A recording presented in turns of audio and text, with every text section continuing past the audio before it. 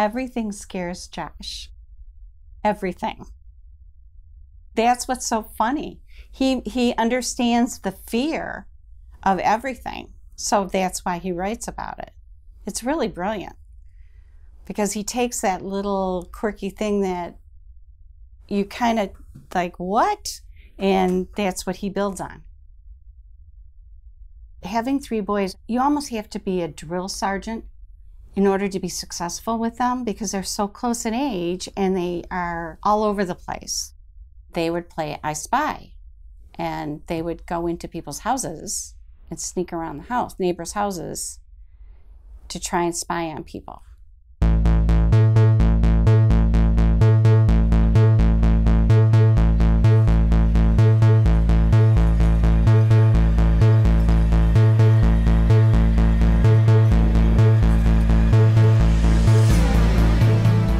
One time, while this family was having dinner, Josh and his little brother were in the pantry hiding. And somebody said they needed ketchup and it was in the pantry. And Josh said, I was never so scared in my life that they'd open up that pantry door and I'd have to explain. I think he was like maybe 8. I mean, real little guy. And then someone said, oh no, we have ketchup, it's right here. And then when everybody left, they got out of the house and they supposedly never did it again.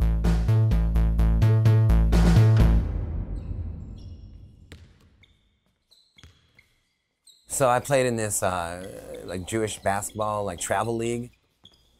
One year we won the tournament, whatever, and then I was like so excited about it that I was like I gotta write this down. I gotta write down this experience. I just like went like all in one night.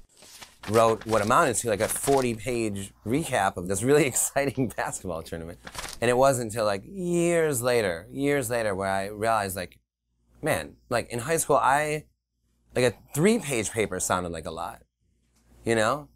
And here I was like just rattled off 40 pages. But to like just write because you're inspired or just because you're so freaking excited about it, it was amazing. It's probably one of the most like pure artistic experiences of my life, and it was writing about like a basketball tournament in Ohio. After my freshman year of college, I moved back home with my mom. And then I had drums set up in the basement. And Josh and I, we were just friends, so anyone that we knew that played music, we would have over. And we're like, well, you're here. You should also be playing music. And that's kind of it, you know. I wasn't there, but another friend took him to like Gordy's and bought him an organ. And then now he played the organ. Like, it was all very simple, you know.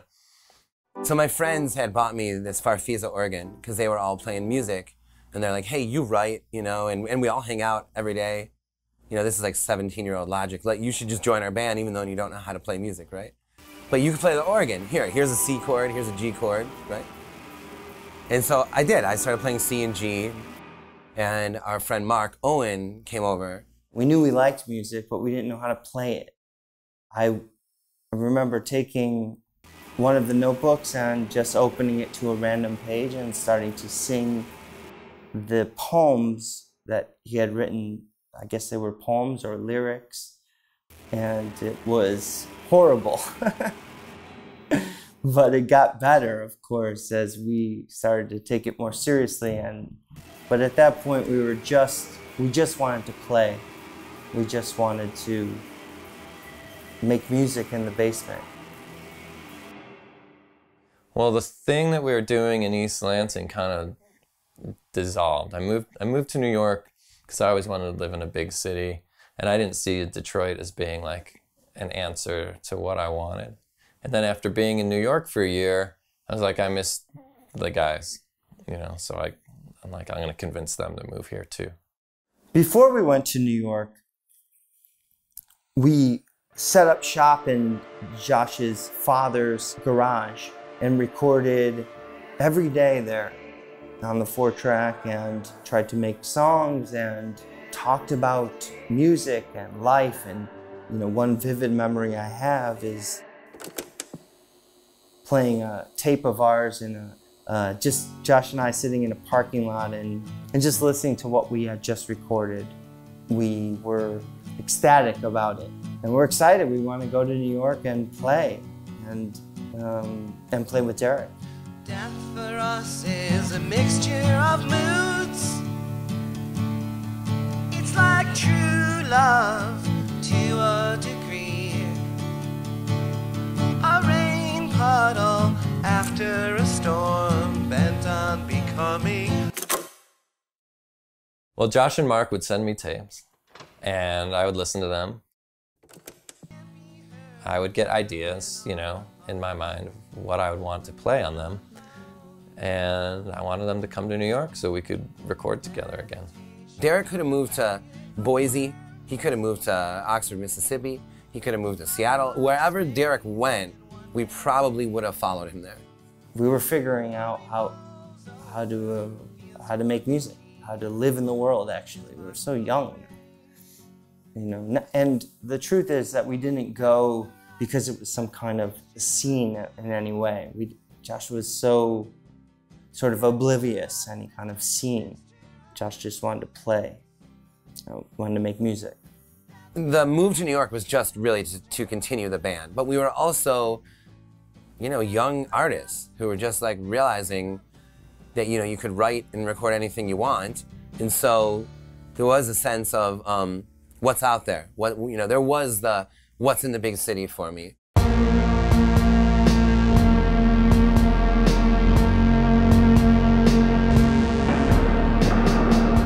So Mark and I did this thing we called a write-in, and we were like, okay, we're gonna come home, we're gonna lock the door Friday night in our apartment in New York, and we have to write 100 pages by Monday morning. We got like a couple bottles of whiskey, lunch meat, just repeat drinks, repeat clacking of the typewriter, go, go, go, go, go, for like 48 hours, whatever it was. And in that next 48 hours, I wrote a 100-page novella. Well, I thought that we would write a short story or a long letter or something like that. Monday morning comes around and Josh has a novella written that he called Orgy.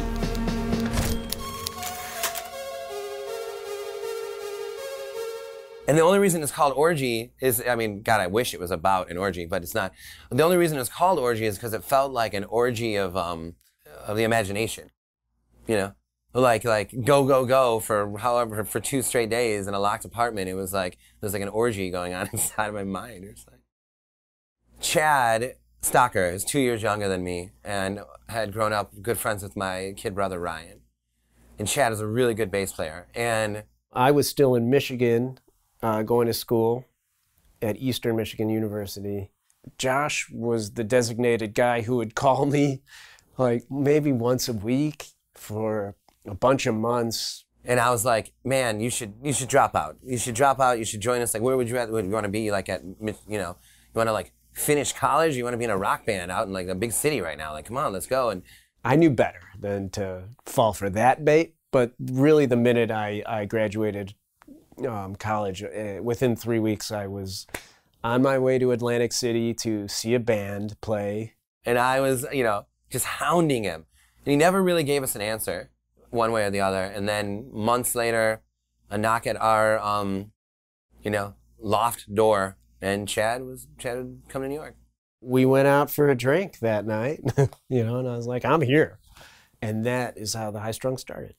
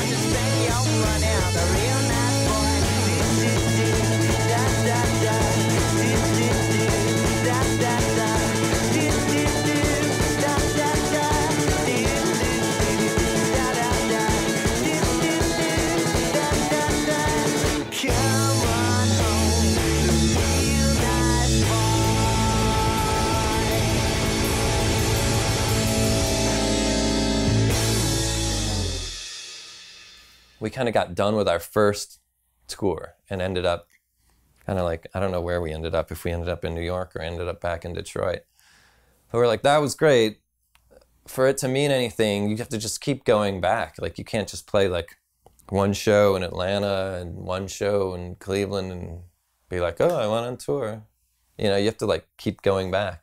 And it just turned into like a whole thing. And I just liked it, you know? We weren't staying in hotels, you know? We were living off like $10 a day each. We were sleeping on people's floors. And I really kind of wouldn't have it any other way, you know? I remember Josh writing most when it was just Chad, Josh, and I during the really long touring days. But a lot of the times it's like, you know, we get up, we get in the van, he'd be writing, I'd be driving, Chad would be sleeping, we get to where we're going, we unpack, and like then our night begins again. We start, you know, the whole like rock and roll thing. Garrick loves driving. He would drive like 4, 6 hours a day, every gig, 8 hours, whatever it was. I think he just liked the roll and rhythm of it. And so, sitting in the passenger seat, if we're on the road for the next 4 months, man, you want to write another book, like, why don't you try one here, like just while we drive? You got 4 hours ahead of you, right? Usually every gig was at least 2 hours apart, right? If it's an 8-hour gig, find 2 hours to write, read, you know, sleep, whatever you're gonna do. If it's a 2-hour gig, write the whole time. And then, but as long as you do that every day, you know, those numbers add up.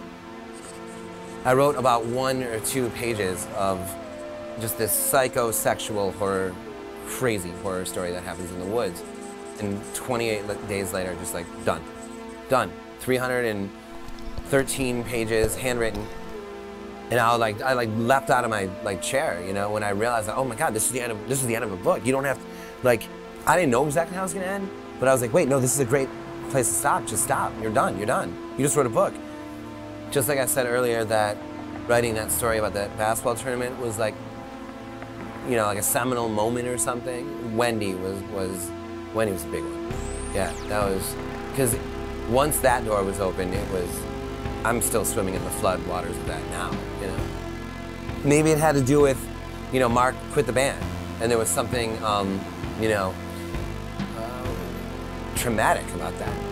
It was like, oh my God, I you know, this reality I don't like right now. I need to write my own. I wonder if that's, you know, if cutting that, you know, umbilical cord, you know, if Wendy was that or something.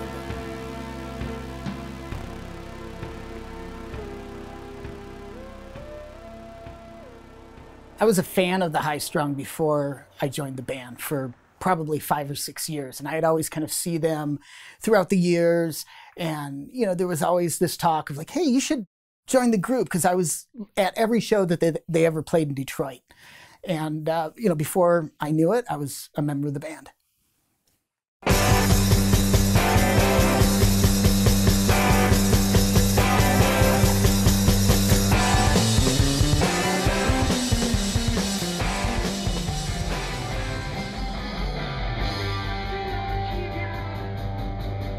I met Allison at the album release show of the High Strung's Possible o Impossible. It's like our 5th album or something.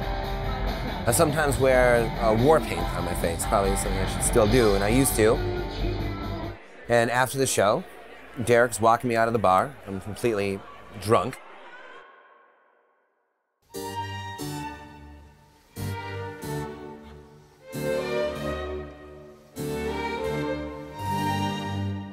And suddenly a sprite pops up in front of me, all legs and eyes.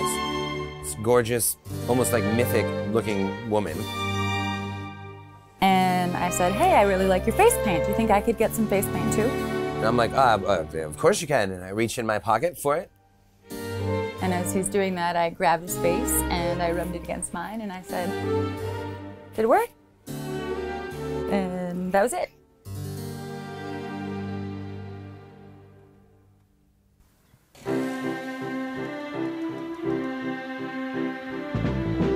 Josh and I are similar in a lot of ways where obviously his imagination is pretty wild and mine is also. Right after meeting Josh, was when I started to do a lot of like the body painting stuff. I had already done some, but then every time we'd be hanging out and drinking and just like being weird, and sometimes I would go and like paint myself up, and he would constantly be like, hey, when are you gonna do that again? Like, that was cool, we should do that again. Like, he's always been so supportive in that way. I wouldn't say that I intentionally didn't date an artist or something, but I used to think that, you know, I'll be the crazy artist in the couple, that kind of thing. Like, I could date, you know, a banker or whatever. It doesn't matter, right? Someone. But I had no idea how exciting it could be to date someone who also who has like the same motor. Like, every now and then we have to say to ourselves, like, hey, maybe today we should just do nothing. You know, just watch like David Blaine videos today. You want to just like watch like street magic today? Because if you think about it, what we're doing, how do you explain this? A lot of people may love their job, but this is like, you know, I'm writing like a novel all day, and what would I rather do? So, you know, if I had another job, I would excitedly come home and work on the book when I had some time. Well, I'm writing a book, and at the end of the night, I sometimes think maybe it'd be a good idea to work on another one. Alice and I live an artist's life, you know, and I don't think that I was fully immersed in that until I started living that with like another artist. I do portraits of animals and people in any different medium you can imagine. It's kind of more of a photorealistic sort of style. And then I also sing sort of like jazz standards and songs from like the 30s, 40s. And Josh is always right there anytime I have a gig. She did the cover art for Goblin. We made a movie together, like a just wild, crazy potty humor movie. Hello, is anyone there? Who the hell are you? You know, some people are like born inspired or something. You know, some people are born aware of how little time or how much time there is, you know, to be alive, and like, why would I ever spend any of it doing anything but like this amazing thing that her and I like discovered, you know? It's hard for me to say where Bird Box came from in any way. And the reason why is because the rules I make for myself essentially are, hey, you finish one story, let's start writing the next one. And that doesn't belittle one or the other. It's just like, what are you gonna do today instead, right? Let's write, let's have fun, let's go. Bird Box was just the next story to write. You know, I liked the image of a mother blindfolded with two kids blindfolded traveling down a river. I just liked that idea. And then it struck me that I did not know what they were fleeing from, what they couldn't see, you know? And so I made it probably 20 or 30 pages in, and then I started to think about, there was a teacher in high school who had told the class that, that a man could go mad if he even tried to contemplate infinity. We can't fathom infinity because our minds are ill-equipped. And so I came home that day from school, and I was really shaken up about what the teacher said. I remember like saying to myself, hey, don't think about where time begins, don't think about where space ends, like don't do it. And there was a moment there where I actually felt like I saw, like I glimpsed like the madness that the teacher was talking about. I had like just like a freak out.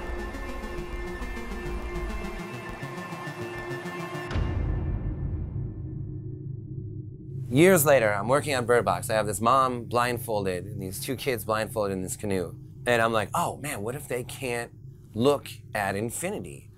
What if infinity were personified in some way or another, and it's with them on this river, and they cannot even look at it, because that would be the equivalent of trying to fathom it. And that, I mean, that was it, man. The book wrote itself from there. It was just an explosion from there. The idea of me at a podium just reading from the book just sounded so boring to me. Instead, I got the band together to play a horror movie soundtrack. Allison played the role of Mallory, and we blindfolded the audience. And essentially, it turned into more of a performance piece, or something closer to horror theater than a reading.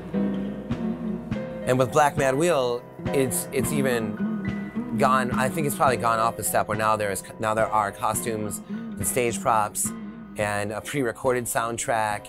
And I feel like Alice and I are knocking on Grand Guignol's door right now. We are knocking on the door of horror theater. And I think the fantasy now is with Goblin and Beyond, Unburied Carol, that it's actually actors acting out the scene and I'm just directing them.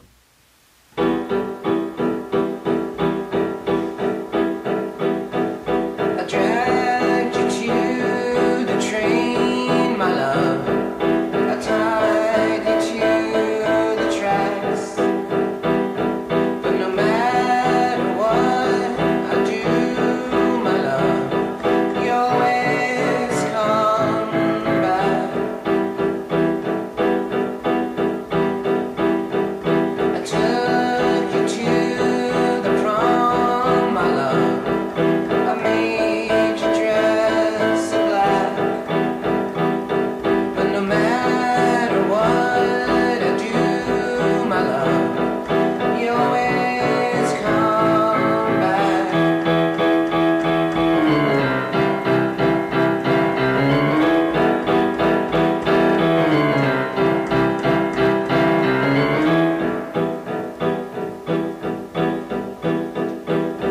I sat you in the electric chair.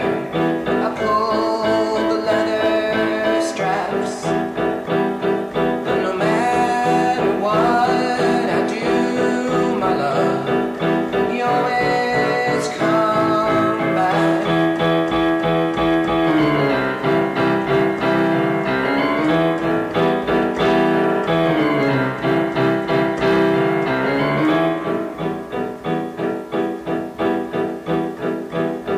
I stood above you as you slept. I brought the hatchet back. But no matter what I do, my love, you always come back.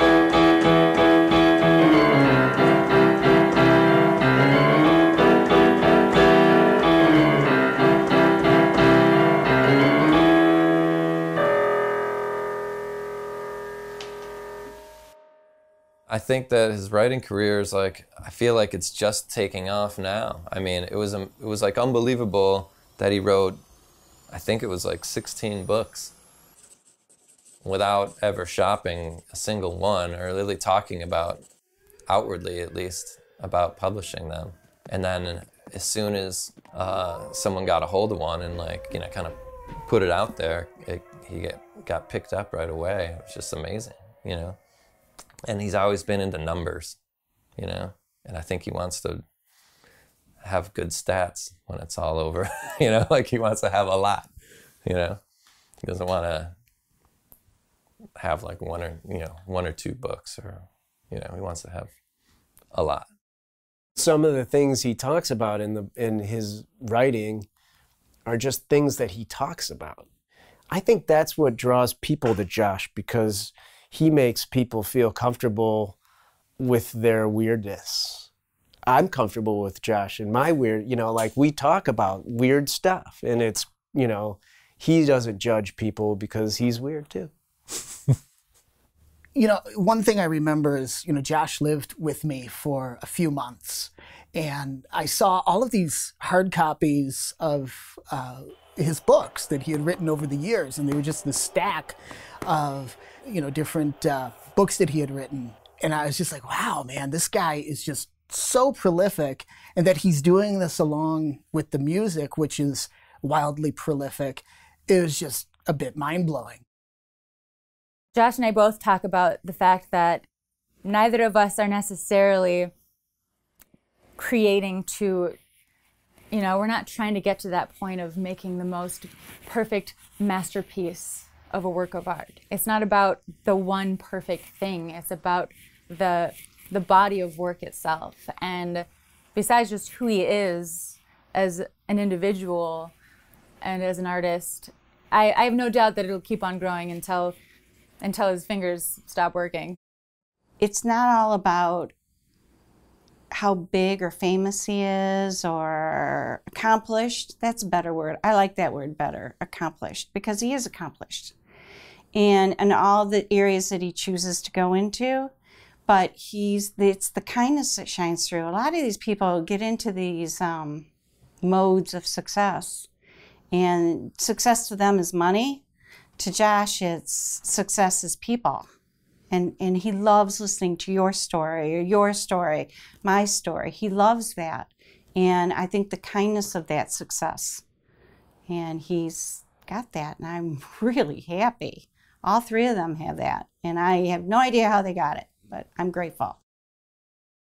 I think one wonderful byproduct of being an artist is that you know, knowingly or not, you end up documenting a lifetime. So long as you work regularly, you know.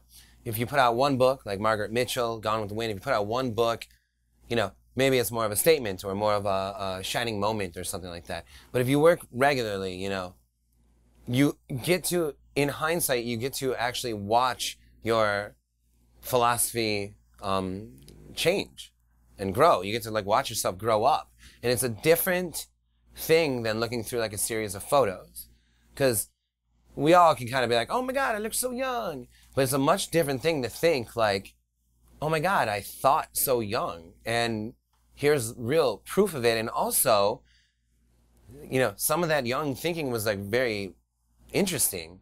You know, oh, I hadn't thought about this or that since then, you know. And I'm of a mind that we're all young till we die. I'm of a mind that we're all, you know, beautiful till we die. You know, and anytime someone says, you know, oh, do I look bad today, or I look bad in this like photo or whatever, it makes me want to like go like dig up a dead body and show them, hey, look at this. Now how do you look?